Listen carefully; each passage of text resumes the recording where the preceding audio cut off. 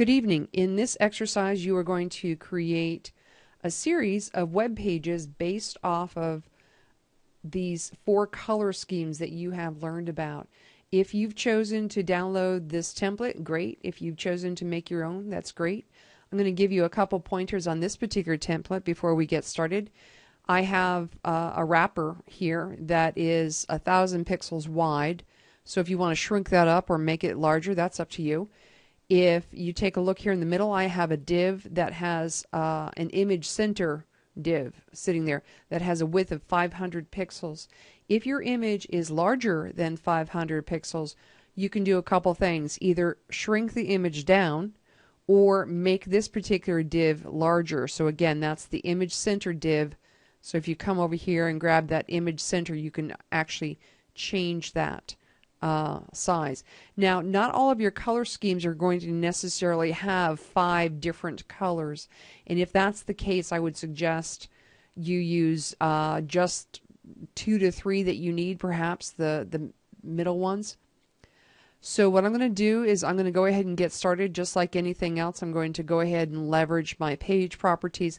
I prefer going to a background color of a black or a dark gray, which then means I need to pop my color over to a white. I'm going to go ahead and click OK on that.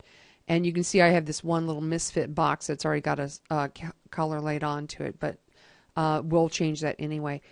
In this case, I would want you to pick a color scheme that you're going to concentrate on here. So for this example, I'm going to use monochromatic.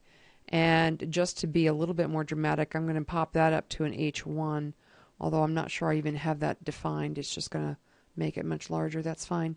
In addition to that, in preparation for this exercise, I've gone ahead and found an image. Now, of course, some images lend themselves better to this exercise than others. If you go onto Flickr and search around there, you're going to find a ton of different images that exemplify these notions. Be sure to give credit. Be sure to pay attention to whether or not the author has released the image for you to use even with credit.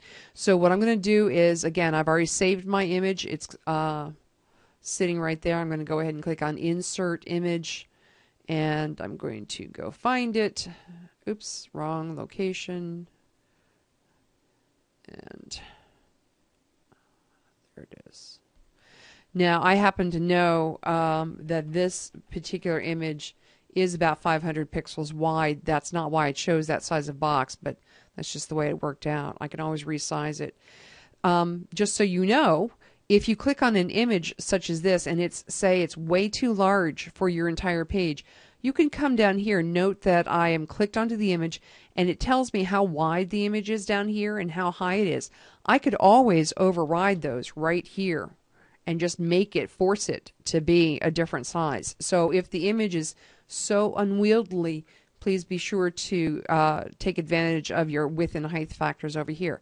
Now what you're going to do is you're going to put the colors that appear in this image, and because this is a monochromatic, meaning one color, but it just varies in shades, I'm going to want to go perhaps left to right from dark to light. So what I'm going to do is I'm going to come in here and I can see that this is box 1. And I'm going to come over to box 1, and it's always better to lay these in as background colors. So I'm going to select my box 1. I'm going to click on my pencil. I'm going to go to background. And now what I'm going to do is, instead of trying to guess what that color is, I'm going to go to background image. Notice that as I move off of there, I've got my little eyedropper. So I'm going to go find what appears to me to be the darkest value, right? I can also see that it's 3E5682. That's the hexadecimal value there. I'm going to actually cheat and copy that and click OK. And then what I want you to do is just, oops, that didn't work. Type in the value. In this case, it's pound 3E5682.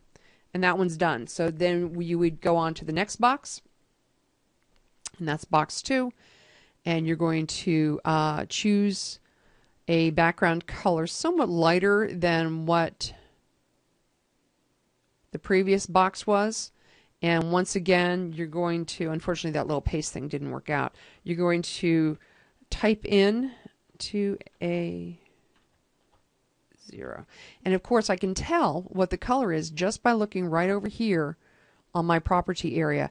If for some reason you can't see this, try scrolling up or down. And worst case scenario, click on box 2 and go to the pencil, and you should be able to see the color value right there. So what you need to do is then just continue all the way across and pick up 3 more values for this color palette of this monochromatic. Save it, link it from your instructional design menu, and you're done with one of them. I'm not going to sample the rest of them. I think you guys can figure this out on your own. As always, if you have questions, let me know. Bye.